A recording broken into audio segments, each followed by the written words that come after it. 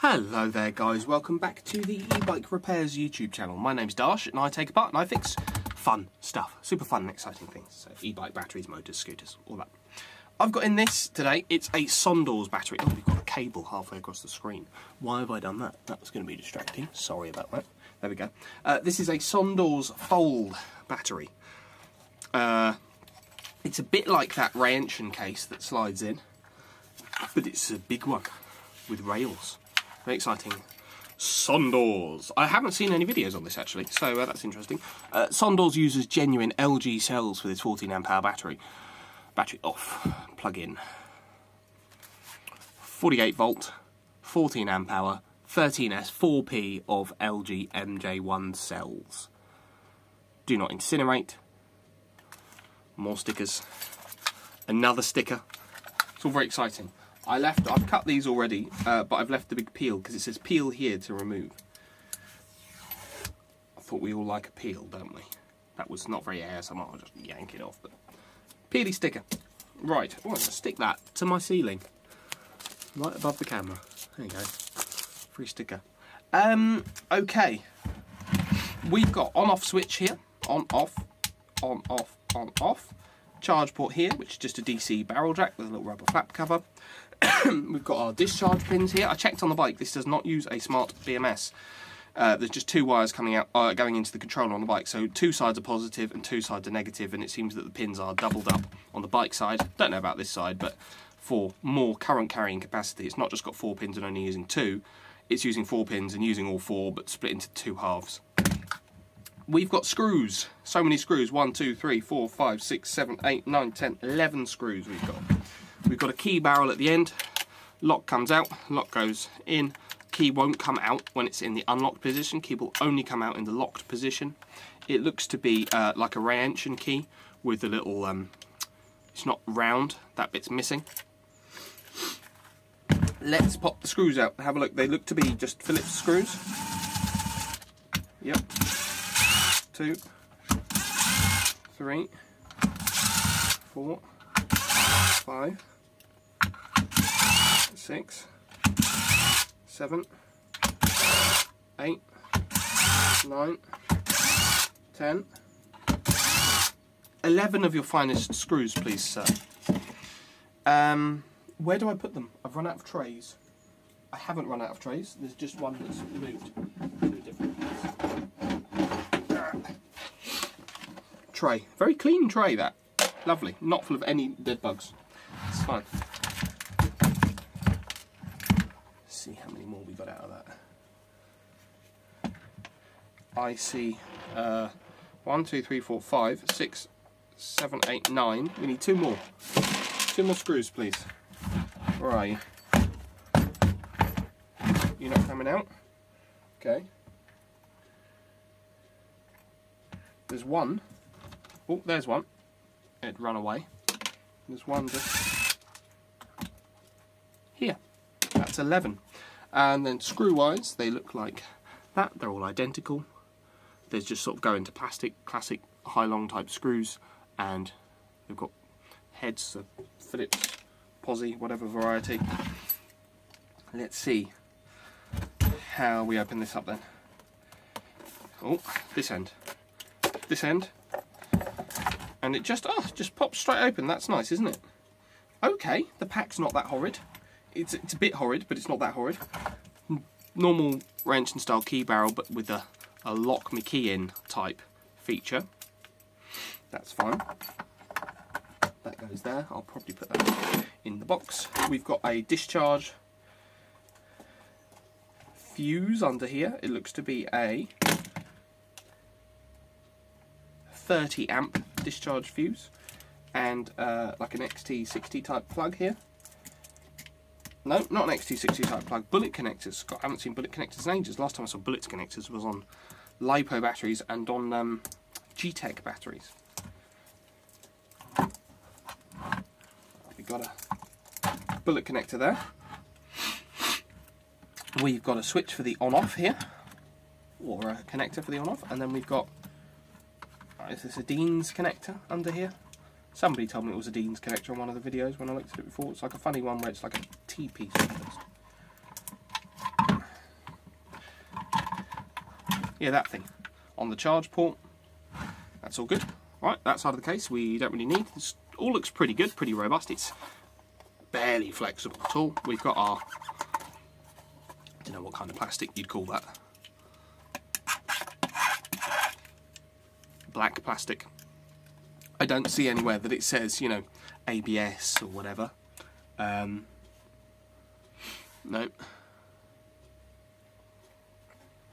All looks alright to me, to be honest. Looks like a bike case, a battery case. And then on this side we've got our BMS is on top of a little plate here. And there's solder mask or something in the screws. Yep, meaning that that's impossible to get out. Fantastic. Have to get a pick and try and see if I can get that out of the screw head. Oh, that's gone into my hand. Lovely. Yeah, I got one out. It's always nice.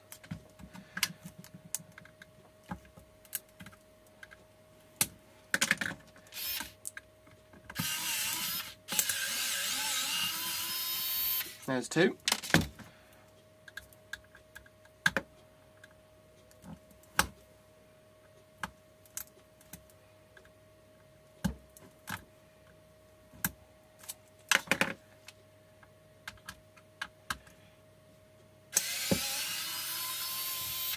There's three.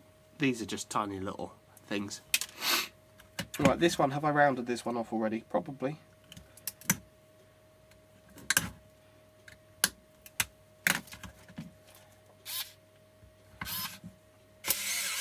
No, it's fine. Oh, lost the screw. Found the screw. Right, that's those four of those out.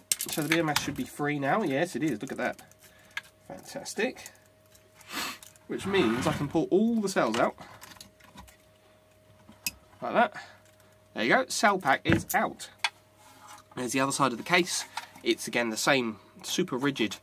Feels like a nice case. Look at all these reinforcing ribs it's got around it. It's not bad. Someone's obviously put a lot of design into that. I didn't see anywhere that it said wrenching or anything like that on it. On either side. I don't see anything that identifies what kind of plastic it is at a bit of a cursory glance. No, I'm not sure. Often it says, but not on this one. Maybe it does, but I've not found it. Right, so cell-wise, we do in fact have LG MJ1 cells. These look like, they don't look the same as the LG MJ1 cells I get. Why that is, don't know, but they don't look the same.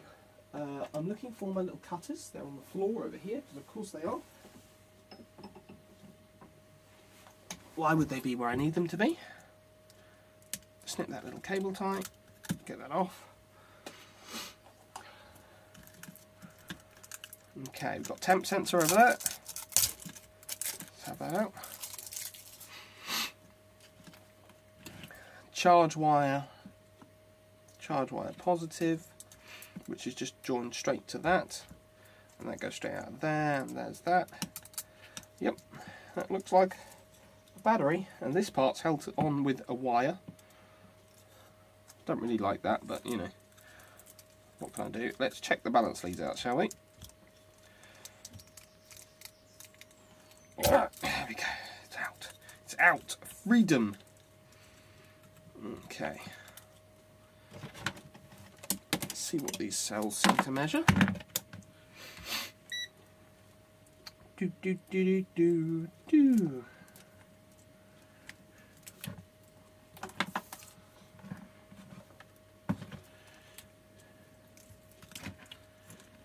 That out of the way.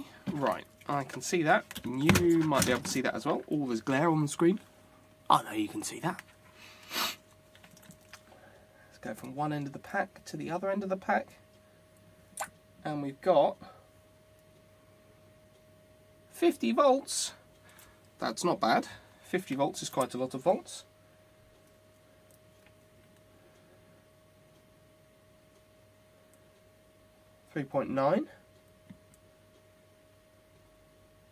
3.9, 3.9, 3.9, 3.9,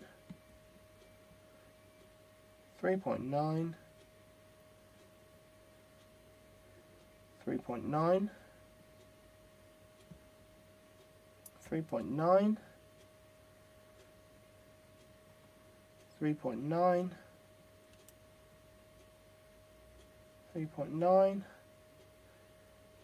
3.9,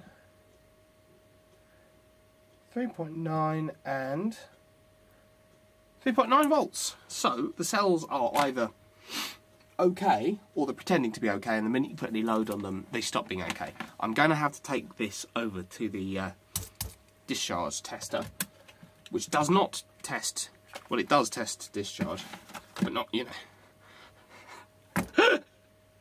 It tests the discharge capabilities of a battery pack. That's what it does. I'm going to wang it straight on at 20 amps. If 4p of MJ1s can't handle 20 amps, it's not great. Because it's this little calculator thing. LG MJ1 cells, 13S 4p, should be able to handle 40 amps. And 20 amps is half of the rated current. Therefore, it should be able to deal with it. If it can't, it's not very good. You know, you'll get some voltage sag. They're still MJ1s, you know, they're realistically, they're, you know, they're topping out about 5 amps. They're not really very happy above 5 amps. Even though it thinks that they could do 10 amps, that you'll get terrible voltage sag. But yeah, so that's what it should perform as. So I should get around 664 watt hours. You know, it's old, this battery, you know, it's not new. But we'll see. I'll come back to you with what I find.